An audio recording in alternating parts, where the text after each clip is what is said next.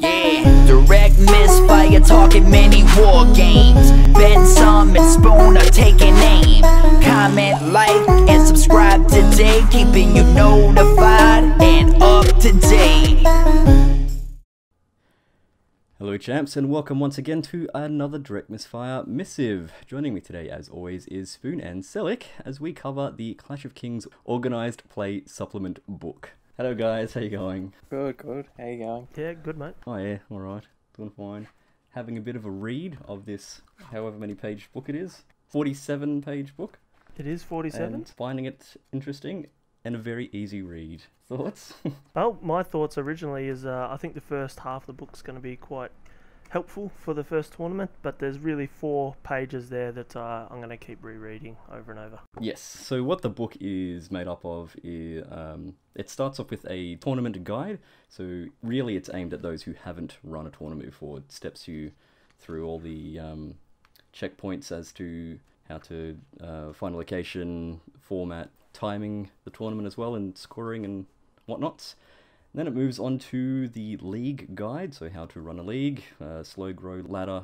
It's got examples for an experience system as well, and an achievement system, which I thought was a bit unusual. That's a bit odd, isn't it? Very Morty-y, which isn't is a checklist of, I don't know, it's kind of like achievements in video games. All these boxes.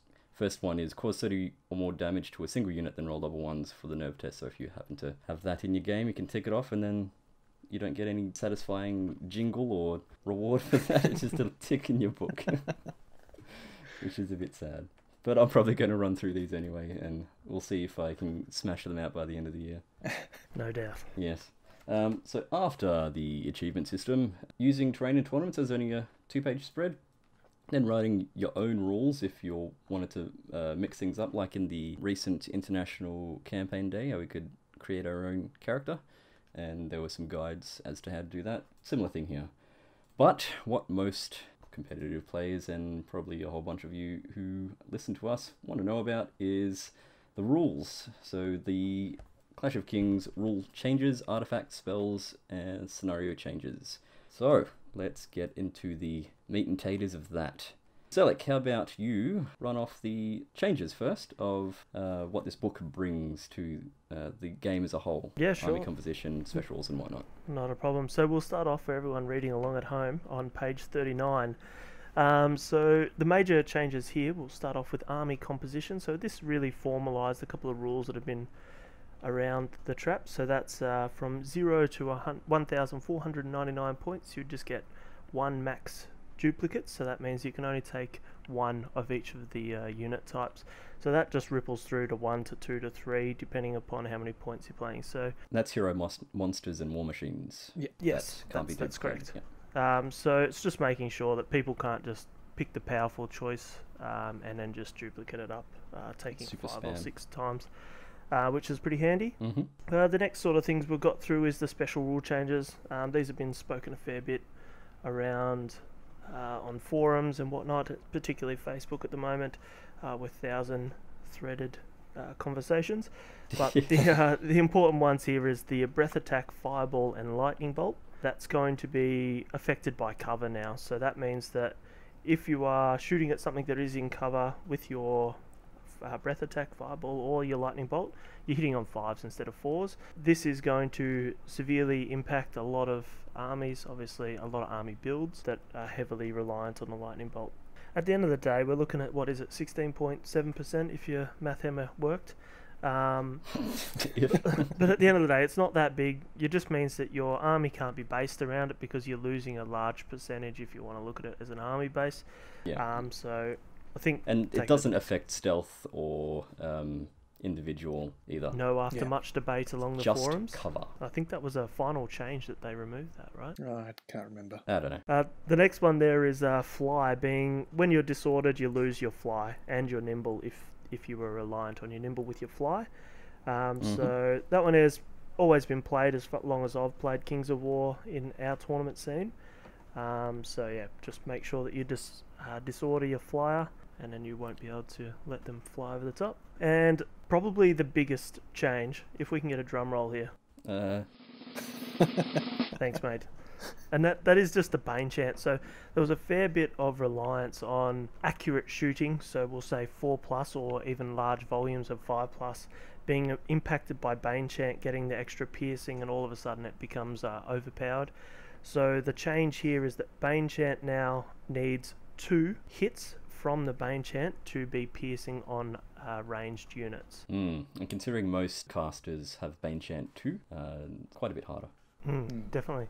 So I'm not sure if you guys could list off the top of your head, but I could only think of one, and that's in the undead list. That's a faceless guy. So the herd have Bane chant 3. Bane chant 3. So even that's relatively low percentage as well. But they don't have a large amount of decent shooting, so that's not really the issue. Yeah, true. So I think Morgoth, the faceless, he's got Bane chant 4. The Warlock from the Ratkin has Bane chant 3, or you can upgrade to have Bane chant 3.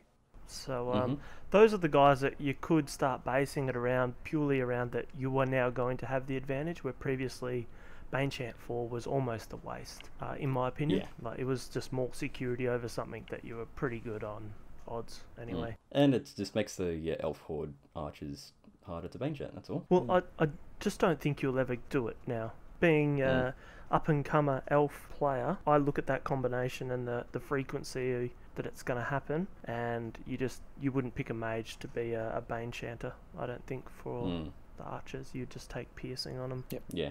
Alright, what else we got? So this is changes to units. So Undead, the Cursed Pharaoh has gone from defense 6 back to 5. The Vampire Lord has done exactly the same thing, so he's gone from defense 6 back to 5. I'll pause there and hear, how many times have you faced Vampire Lords just by themselves, blocking up a whole side of a board? Yeah, I try not to play those people. But yeah, that's going to be a big change to a lot of people's army lists, I think. Yep. So I might just throw over to Spoon there for his Empire of Dust unit that's changed. So the Empire of Dust Pharaoh, same as the Cursed Pharaoh for the Undead, gone down to defense 5. And the Fiends and the Night Stalkers, their nerve has been reduced. The regiments are now 12/15 and the hordes are 15/18. Which is much needed. Yeah, because they were very, very hard to kill. They were, what was it, the horde 17... I think they were 17/20, yeah. Yeah. I can have a look now. Keep going. So it's a drop by 2. Yeah. And the, was it Mind Screech? Yep. That's also had its nerve drop to 14/17 from 16/19. Yep. So both have dropped 2, Yep. which is quite substantial. Move on to the next one. Yeah, well, Herja the Fallen, of the Fallen rather, for the Varangur. Replace judgment rules with, this is a ranged attack that can be used once per game. Follows the same rules as Heal 5, that can be used on any friendly non-allied unit on the board, regardless of range or line of sight. So just pick a unit in play and then heal 5. Yep. Once. yeah, just once per game. It's a bit of a drop. Yeah. As opposed to the 50% chance of just keeping a unit that should be off the board on. Just so that everyone at home knows, these are not point reductions either. These are just stat changes. Points remain exactly the same. So these are nerfs, as you would call it in a computer game, not affecting the point cost. No, that's right. Over to you with the Death Engine. Okay, so the last bunch of changes we've got, the next one is from the Ratkin faction. The Death Engine. So if you're going to take the Vile Sorcery upgrade, your defense is going to drop to 4+. I think that's fine. Yep. And now we get a couple of buffs for a few of the underperforming armies. So the Salamanders get Vicious on the Kaizenor Lancers, Fire Drake, Clanlord, and Clanlord on Fire Drake. Massive. The Lancers are now a decent combat unit instead of just things that you kind of don't want to take, but you really don't have much cover in that army anyway, so you take them. They'll still disappear in a stiff breeze, but at least they can punch a bit harder. The Trident Realm, they have Ensnare on the Placoderms, Placoderm Defender, Riverguard Captain, and Nokken. One unit in particular with this change is going to make it pretty dang good. The Placoderms, if I'm not mistaken, which are Defense 6, Yeah, I think now so. have Ensnare. Phalanx and Ensnare. Yeah, That's it's That's crazy, something isn't that it? you don't want to be taking front on. No. But it is an expensive unit for a horde, so you're kind of investing in it. And last we have the Orcs, who have Fury on a bunch of units, which makes sense thematically. Fight Wagons, Morax, Krudger on Slasher, Krudger on Gore Chariot, and Garkamak. Gakamak. Fine or What a fun. guy. And that is all of the rule and unit changes. So, just on the last 3 there, those are huge changes. That's like over 5 units in each of these armies that are benefiting from a sweeping rule. Do you reckon that's going to see a little bit more frequency, particularly around salamanders and orcs? So tridents will obviously come when the models come a little bit later. Well, I'd like to take my salamanders again now and see how they go. Because they were just lacking in something. Yeah, the Fire Drake with Vicious as a standard rule is going to be pretty good, isn't it? Like Breath 15 or something? Is that? Breath 16, yeah. So that's pretty nifty. Yes, I'll have to get my model out for that one, I think. But yes, good changes, I reckon, for the better. Yep. They need it. Yeah, totally agree with that. Next section, artifacts and spells. So what has happened here, Sellick? Well, the major changes is what we would deem as the auto includes of the artifact world. So the Enscrolled Armor, the Brew of Keen Highness, which is the +1 hit for the ranged units, and the Medallion of Life, the regen. They've all been removed, but replaced with 10 new artifacts and 3 new spells. Kind of glad that the Brew of Keen Highness is gone, not just because it was a annoying rule on shooters, but because I think the name is a bit weird. Brew of Keen Highness. Yeah, I didn't like it. It doesn't roll off the tongue very well. Okay, how about we start off by going through the artifacts? Alright, sounds good. First up, what have we got? So first up, we've got Healing Brew for 5 points. So this one here is a 1 per game item, and it heals D3 points of damage previously suffered. So only 5 points. It's pretty good with your spare points, I think. Taking down a couple of notes here, just with, I reckon, a Tree Man if you've got 5 points left over, or a Tree Herder. Your Flying Lord, once again, if you've got 5 points left over, and probably any sort of 6+ defense unit that's once again got the 5 points left over, it'll be pretty handy. And yeah, Healing Brew is the new warbow. Yep. Something that's actually going to be used and not forgotten about. All my golems that used to take the warbow now have a Healing Brew instead. Yeah, like you said, defense 6, nice little treat. Yeah, I think it's just going to, like, once you've grind down a defense 6, you get out of that combat, all of a sudden you can just pop back D3 wounds and continue on your merry way. I see it on the some of the defense 6 cav. It's going to be pretty big if you couldn't afford the points. Obviously, defense 6 cav you usually would spend the points, but I think if you're ever in that situation, it'll be good. The next item there is the Spark Stone for 10 points.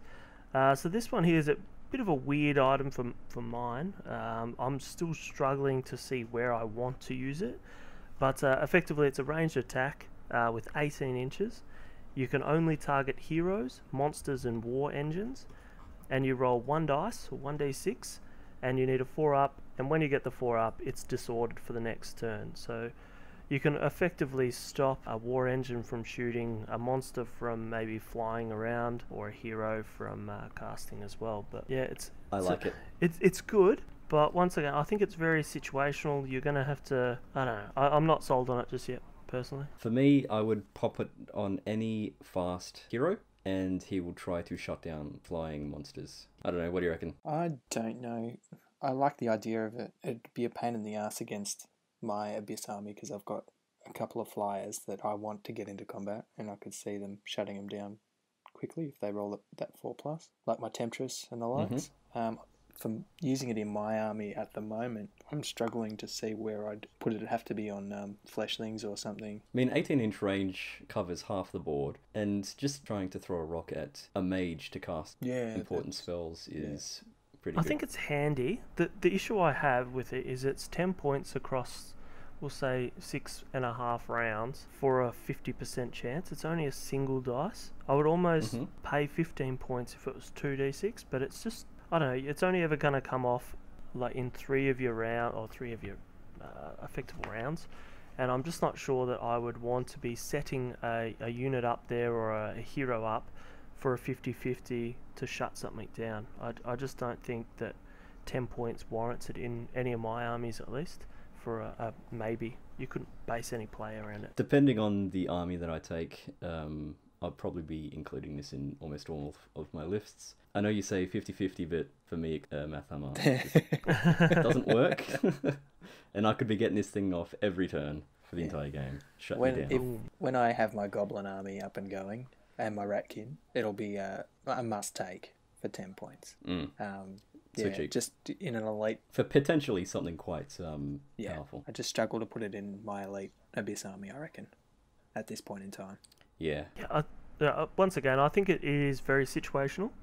It'll be something very, very good for a cheap unit to take. It has to be I'm cheap. just looking at it from an Elven Mage or any of the undead characters. You sort of have a look at it and go, well, for 10 points I could also take Fireball 10. So yeah, and you got to sacrifice your shooting attack to all use shooting for it. So once again, Math Hammer doesn't work, but it's still a 4+. So that to me, that's where I'm sitting on the fence. I'm not sold until it ruins me in a tournament later on this year.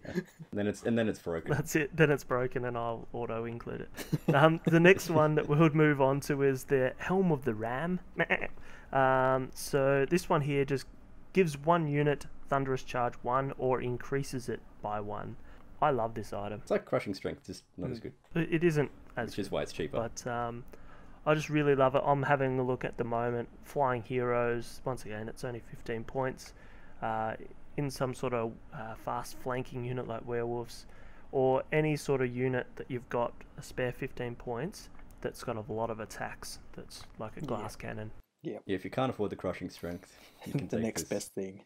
Or you've already taken it, yeah. Yeah. Not much to say about that, I reckon. Pretty straightforward. So the next one is Blood of the Old King for 15 points. Once per game, the unit gains Elite and Vicious for 1 turn, but this must be declared before the unit rolls any attacks. Yeah. Nifty little item. Very curious around your top 1 unit for taking this. So it's definitely only 1 use only, so it's not too overpowered, but it is only 15 points. I would put them on Ogre Boomers. They're the breath weapon ones, aren't they? Yeah? Yeah. Yes, that's right. They start naturally with Piercing 1? Yes, that's it. I think that's the only downside about this item for mine, is that there's 2 units, or 2 armies particularly, and it's growing now with the changes that we've mentioned earlier, that sort of get nullified by one of these effects. But it definitely does help. I had Berserker Braves for the Ogres, lots of attacks that could benefit from a one-off. They'll just wipe out a unit if they get lucky. Right, or anything of that ilk, like Kingdoms of Men, Militia Mob. Imagine having a legion of 60 with the Blood of the Old King. That's a total of 185 points for hitting on 5s but re-rolling 1s, 30 attacks, and then re-rolling 1s to damage. It's pretty good for a I was thinking price. Succubi at 190 points for a regiment. Again, lots of attacks. Costs you 15. That's not too bad. I know they've got no crushing or thunder or anything like that, but it's still 25 attacks, hitting on 3s, reroll 1s. And more chances to roll more dice. Yeah, the other one I had on my list of 3 here is Stampede from the Herd. So they've got a lot of... they've got Crushing 1 from memory and Thunderous 3. So that means that they'll increase their hits and almost guarantee their wounds, and they'll just wipe out any unit. But once again, you've got to invest 15 points and not take something that's going to be around for all the other turns. Yes. The other one there is I think an Efreet. What's that, Breath 15 on those guys? 20. Breath 20, there you go. So I think one of those guys would be pretty good as well. Just increasing the hits and the wounds. Yep. Next one, I've got Banner of the Griffin for 20 points. This unit gains the Rallying 1 special rule. So this just adds 1 to the nerve and route value to units within 6 inches of said unit. Any banner bearer, which is usually the cheap guy, the standard bearer, I'll be popping this on him, so he's inspiring and making everyone else more higher nerve for 70 points, 60 to 70 points, depending on your army. That's really good. That's pretty good. It's so good for 20 points. Yeah. I mean, he doesn't do anything else, but I don't care. He's sitting behind my army waving his flag and making everyone not run is pretty cool. My Abyss Army Standard, or Battle Standard Bearer, whatever you want to call it, he's dropping his healing charm for that.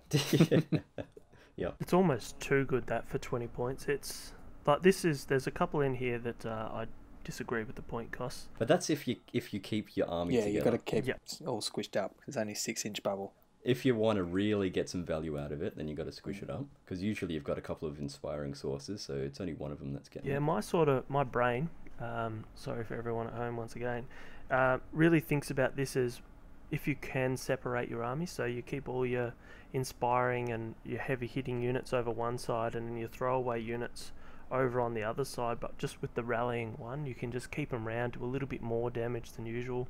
I think that could be really handy. If you're giving him the Banner of Griffin, you're not giving him hand grenades. Yeah, exactly. And then you're losing out on some very powerful offensive damage. Is that all for that one? Yeah. Dragon Shard Shield for 20 points. Once per game, when this unit carries out a halt or pivot order, it may choose to increase its defense by +2 to a maximum of 6+ until the start of the next turn. It may choose. You can choose not to use. Interesting, isn't it? Well, it's once per game, so it's not like you have to do it. If you do a halt or pivot, then you have to bump it up by 2. I don't like this item because it requires a lot of setup. It's kind of like an unusual defensive item. You can fang something up there, and then next turn kind of pivot and pop the defense, but then they won't charge you because it's at the start. So if you move up trying to set something up, they can charge you, and then you don't get time to. What about this scenario where you just pivot and then use your surge to push into the side and then take the counter attack and you're at defense 6? Yeah, because you're still halted. Correct. If you haven't moved. Or you pivoted. Surge. Yeah, that could work. Yeah, but again, that requires some setup because it's surge. It's not going to be all that long of a distance, so they have to be pretty close anyway. Yeah. And if they know that they've got the Dragon Shard Shield... It's still definitely a possibility, but I was thinking of a scenario the other day, which is also 2 of my scenarios that when we were at CanCon, that a large unit of undead archers were sitting there shooting at me. I charged them to stop them, and then we started this counter charge thing happening. So they were able to shoot at me, then surge into me every time. Obviously not that unit, but other units were able to shoot at me and then they would surge charge. I just think that this would be perfect for that scenario, where the archer unit's just sitting there, can't do too much. However, it can sit back and then do the Dragon Shield once per game, go up to defense. I think there's 6. They will go to 6. I think they're defense 4. Yep. And now all of a sudden you're hitting them and you're not doing much, and if you roll terribly, there's a chance that they might be even able to shoot you next turn as well. So I don't know, I think it's got its value on Shamblers and Archer unit. But if they hit you once, then you just order and you can't shoot. Yeah, so I think it might actually be best putting it on a large unit of something with regen. So you run in, do its charge, get charged back, and then for your next move, just pop it, get a defense bonus, heal up a whole bunch from regen, and keep that other unit in place. Yeah, it's not can't really move going out of the way. Yeah. Good point. And then you'll be able to pull off a flank charge maybe the turn after. Yeah, I think there's a few ways. I think defending an archer unit, still think it's, you only ever halt or pivot. You know you're going to get charged, but you just want to have that one last shot at them, and you're really, let's be honest, you're buying time. You're trying to hold off whatever's charging you from killing you while you can finish off some other unit and get back to save them 9 times out of 10 with that unit. And I think just for one turn you'll pretty much nullify 26% or something of all your attacks coming in. I can't... Here you go with the maths. I can't turn it off. I know it doesn't work, but I can't turn it off. Yeah, anyway, fair point. Let's move on. Hammer of Measured Force. So another 20-point item. This one, pop it on a unit and it will always damage the enemy on 4+ in melee, regardless of any modifiers, which is mostly good. If you're sticking it on any sort of berserker type unit, which has a high number of usually no crushing strength attacks, then you just auto wounding on 4s is pretty good. But conversely, if you attack something that has low defense, you're actually making it harder for yourself to damage them. So if you're charging anything with defense 2 or 3, you're going to be hitting on 4s. But there's not that many units that would fit under that, so I think it's mostly good. Yeah, anything that's got a large volume of attacks with no crushing strength, like an anvil, a horde, or a legion, I think this is gold. Yep, pretty straightforward, I think. Any other thoughts? Yeah. Nah. Now, the Loot of Insatiable Darkness. So dark, this loot. Artifact can only be used by heroes, and it gives the hero Baneshant 2 for 20 points. So it's like another spell that uses up an artifact spot. It's alright, all the armies that didn't have Baneshant now have access to it. Yeah. Pretty simple. I think a lot of my armies that I play don't have Baneshant, but I don't think I'm missing out on that. They usually got something big and beefy that can deal damage, but I'm sure some people will be happy with that. And then we have the Zephyr Crown for another 20 points. The unit has Wind Blast 4, or increasing the Wind Blast if they've got it by 4. So another spell for artifact slot there. But I don't think anyone takes Wind Blast, which is a shame. I will be taking it when I finally do my Empire of Dust. Yeah, so on the Enslaved Guardians. To get a super Wind Blasty Yeah, something. Blast 9. Guardians. It will go to 9, yeah. Yeah, for one unit. Yeah, so that's pretty much... It slightly annoys someone for a little while. Yeah. I could see a sort of Enslaved Guardian units, or even one or two of them, sitting back there buying time while you shoot at them, and then using a spell that we'll mention pushing dudes later. back. But, Yep. And lastly, rounding off the artifacts, is Shroud of the Saint for 25 points. Users with a heal spell bumps up their heal value by 2. So if you got heal 3, goes to heal 5. I think you have a couple of units that you might want to put this on, Spoon. Only one, really. Charlie? Yeah, the Winged Unicorn. Got a heal 9. Ooh. That's where it's at. Yeah, it's pretty good. It's no... So much it's heals. no Green Lady with Elite, but... Yeah. It's still heal 9. yeah, I think the elves will use it a little bit just to get the poor man's Green Lady, so they'll go up to a heal 5 with Elite. And I think the other one that might benefit there is the Devoted from Brotherhood. I think they can get to heal 6 now with this item. Oh, yeah. Good stuff. Now that's all the artifacts. How about we move on to the 3 new spells that are available to everyone. They've all got a fixed number of dice, and you can take them multiple times in the same army. They're not subject to magic artifact restrictions, so like maximum of 1 per army. You still can't give them to monsters and whatnot. So the first one there is Weakness for 20 points. So this one here's got an 18-inch range, rolling 2 dice to hit, 2d6. And if 1 or more are hit, then that target unit is now subject to -1 modifier to damage. And where a natural 6 will hit, obviously it will still hit. So this one here is just effectively, as the spell suggests, it's a weakness spell. Crushing Strength? It is, and I love this. My brain just went on overdrive. You and your maths and your numbers. I think this spell, taken on numerous characters, because obviously that's allowed, could actually change meta, I think. So why I say this is, all of a sudden Defense 5 armies such as Ogres, I think the warriors that they've got, as Slave Guardians, the Stone Priests on Dwarfs will take them for all of their cores of Defense 5, and it's effectively giving them Defense 6 where you need it. And I think it's really powerful for 20 points. That's my favourite of the 3 spells. Yeah, it's beautiful. By far. I think I like the last one, but we'll get to that shortly. All right. Yes, Weakness is a very good spell. So I think there's tons of different scenarios that one here can be used, but we'll jump on to the next one, which is Blood Boil. I'll run through the spell, but then I want Spoon to talk about his most recent game with it. So it's got a 12-inch range. It's when you're rolling to hit, you roll the number of dice equal to the amount of damage on the target, and that's got piercing 1. So if you've taken 10 wounds on your unit of rats, you will roll 10 dice, and on a 4+, you will take a hit at piercing 1. So I'll hand over to Spoon. Just talk us through Blood Boil, mate. What's your first-hand experience with the spell? Rubbish, is it? It's a bit broken depending on the army you take it in. Okay. Now, Stacks, I know you're listening to this episode because you told me you were going to listen to it. I played against Stacks' dwarf army with 3 organ guns, big ranger unit, I don't know what the horde shooting unit's called, and a couple of other shooting characters. So basically, it was pick a unit and take it off every turn, except he took 2 units off in the first turn. It was very ouch. And how did the Blood Boil affect that? So for every point of damage I'd taken... I just would have thought that 3 organ guns would be taking something off anyway, regardless of the spell being used. Well, he was shooting at... I think the organ guns were shooting... I don't know if it was all tortured souls or not. I don't know. He split the fire, I think. Can't remember. But if he was shooting at the succubi and the tortured souls and he split it, the succubi were at -1. But I can't remember what he was targeting. Right. Because it's only a 12-inch range. I would have thought he gets in range for you to Blood Boil. You could just charge it. Yeah.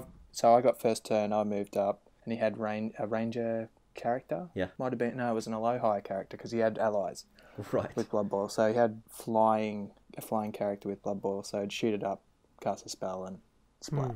But he had 2... I think he had 2 casters with Blood Boil from memory. So, yeah, it was pretty ouch. That's a bit different having a low hide with the spell because you can't easily take them off. Yeah. Yeah, I reckon I was done by about turn 3. Oh. But I think it's a pretty fun spell. I think its practicality is going to be tested via, can I put enough wounds on that before it's almost dead anyway? Is there any point using Blood Boil? Or should I just use a breath weapon, for example? Particularly because it's 25 points on top of it. I think there's some armies that it's going to really work with, like gun lines, for example, goblins, elves, even some of the Undead. ogre. Undead would be great with it. I think using it against Undead the would be Empire of Dust, because they've got Wind Blast, they have the ability to take this spell as well.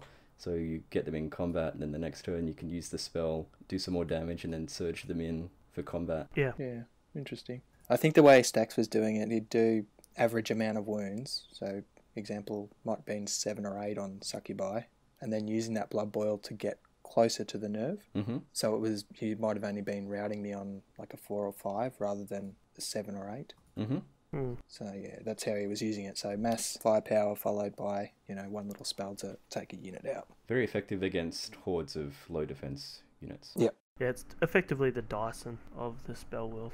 What's the last spell? I'm glad you asked. It's actually Soul Drain for 30 points, 6-inch range, rolling 6d6 to hit. If you do hit, they take damage as normal with piercing 1. However, a non-allied unit within 6 inches, including the caster himself, he can choose one, can remove wounds of up to the equal to that value. So, meaning there that you can inflict 3 damage on a unit and then heal 3 wounds off your caster. So I think this one here is quite interesting. However, the negative there, 6-inch range and 30 points. Very short. I like the idea of this, having a backup caster spurring on a unit that's in combat, dealing some damage and then healing the unit in combat. I think that's pretty cool. Yep, so just everyone else, you can actually cast this into combat. Mm-hmm. It's specifically mentioned there, but they don't obviously have to take a nerve test on the shooting phase. But I think it could be handy for some of the flying lords around, if they can take it. Try and heal yourself up a little bit while you're out and about doing the shopping. For those that don't have access to some sort of damage regeneration, be it regen, iron resolve, or heal from someone else. Yeah, definitely. Soul Drain could help a lot, especially if you got elite as well, elite or vicious. Yeah. Yeah. Yeah. But that is the 3 new spells for the Clash of Kings Organised Play Supplement Book 2017. Pretty cool. They just need to add more spells for next time and keep these ones to add to the already existing spells. So we've got a nice little deck of spells. And then if they have enough, we can then start kind of palming them off to specific armies instead of saying everyone gets everything. I'd like that. Give the armies a bit more character. Yeah, it's coming. It's definitely coming. I think they'll figure this out over the next probably 12 months or so. They'll look at what stupid combos are coming out. I know the rule committee have done an exceptional job of trying to gauge all of these values, but I still think that across the world we'll try and break it. Yeah, there's nothing like the testing of thousands of people playing the games and trying to break it. That's it. Alright, so let's move on to the scenarios. So from the standard 6 in the rulebook, it has changed to 12. Some are basically the same as what we're used to, with a couple of small changes.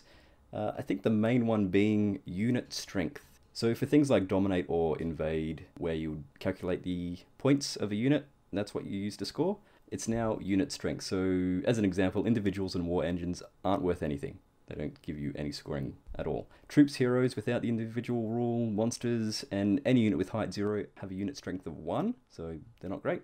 Regiments are 2, and hordes and legions are worth 3. So it's easier to calculate points, so you don't have to try and math it out to see who's going to win. Just pick the size of the units or what they are, and it's easy 1, 2, or 3. Which is pretty cool, I think. Yep. They've also made mentions of what to do for smaller and larger boards and how to choose scenarios, but we won't go into that. You could read it for yourself. Alright, so we've got Pillage, Loot, Push, Dominate, Invade, and Control, which are the ones that we should be used to.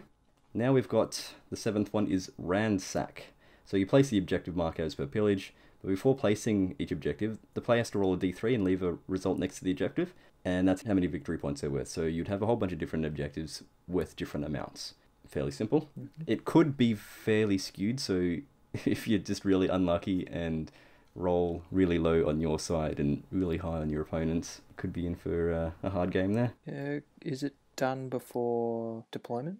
Yeah, it's still before. Yeah, so that's alright. But I think what Bensome's saying that is if I'm playing you, Spoonie, and I roll on my first 3 tokens 6. So now I've got 6 over my side, I can really push it really close to me, where if you roll 1-1, you've only got a little bit of element of control of where you put your 1 point. If you manage to get the shit side, that's... Yeah, it's before rolling off the shit sides. Yeah. Still, Right. it could potentially, depending on your units. Yeah. Anyway, that's ransack. Next, secure. So in this scenario, terrain can be held in the same way as objective markers. So victory points are awarded at the end of the game. So 1 victory point for each obstacle that you hold, 2 for each hill difficult terrain or impassable piece that you hold.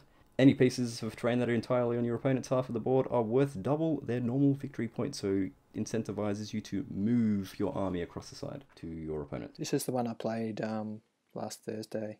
It wasn't bad. Was there enough terrain? Yeah, there was plenty of terrain, but it all was in clumps. So we'd put the terrain down before we rolled for scenario, and that's just what it happened to be. So you had units picking up multiple objectives. Right, okay. Not that it mattered anyway.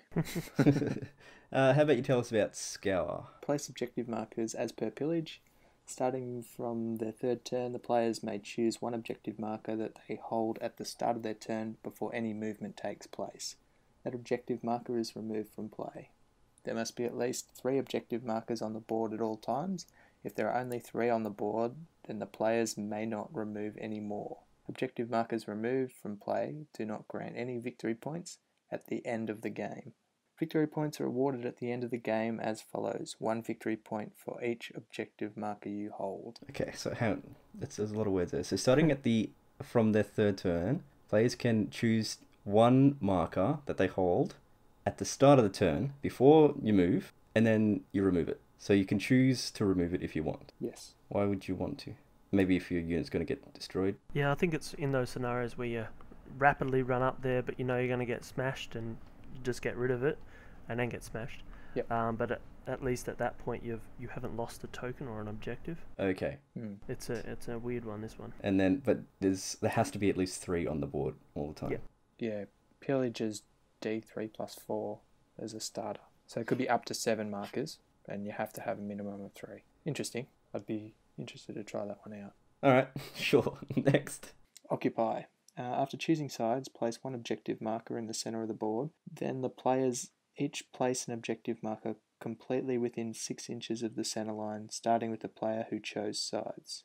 These 3 objective markers are the secondary objectives. Next, the players place another objective marker on their opponent's half of the board at least 6 inches from any board edge and 9 inches from the centre line. These are the primary objectives.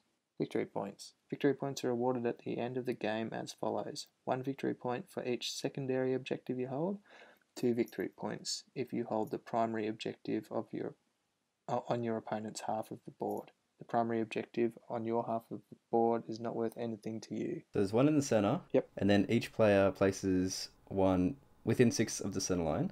Center line, yep. And then you place another one. So you'll be placing 2 markers each. Yeah. So 1 near the center line and then 1 in your opponent's half. Yeah. Okay. That's another weird one.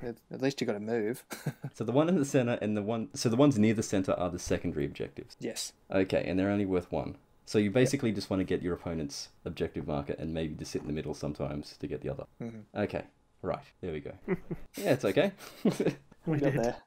These ones are always a little bit more confusing, aren't they? It's a bit wordy, isn't it?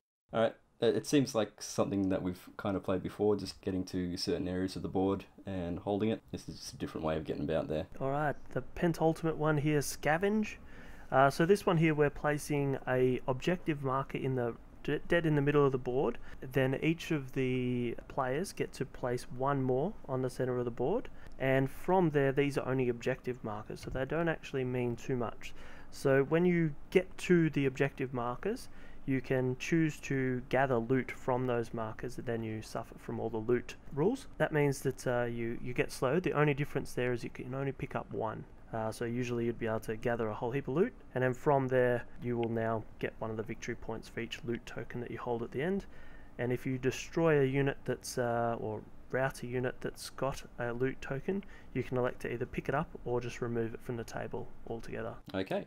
This one sounds really cool. I like the idea of all these units getting to these 1 of 3 points and then kind of scavenging some material and then slowing themselves down. So that's the thing, like you can try and scavenge as much as you want, get as many tokens and kind of hold there, but then you're what, speed 5 and can't fly? Yep.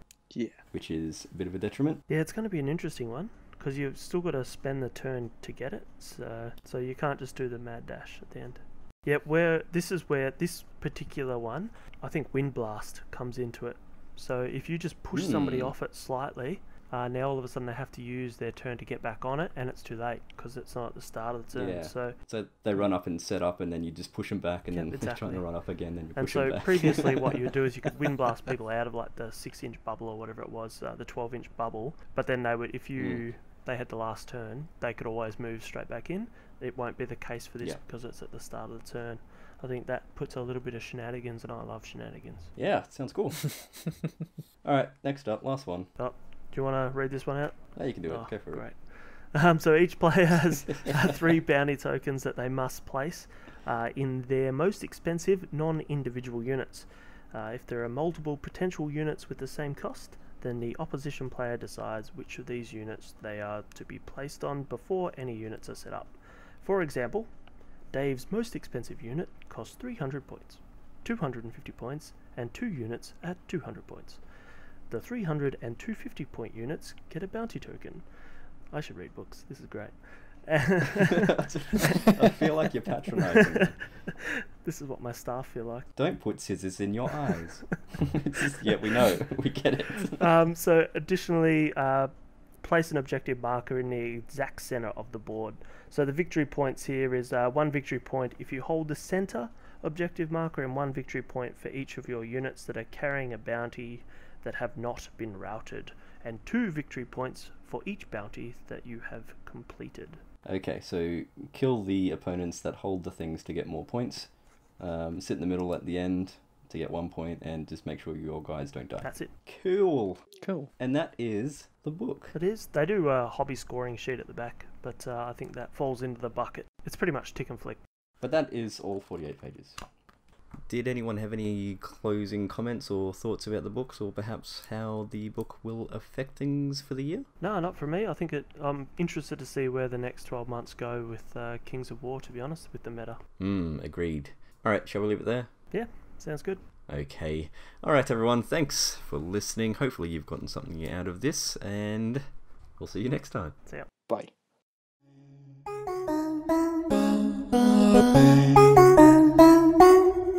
Yeah, direct misfire blowing up the game. Talking many war games is our aim. From rulebooks to advice, we cover it all. With the best tactics, we never fall.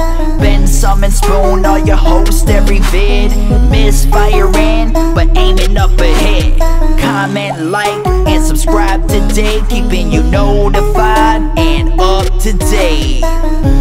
Come check us out at facebook.com/directmisfire, or shoot us over an email at directmisfire@gmail.com.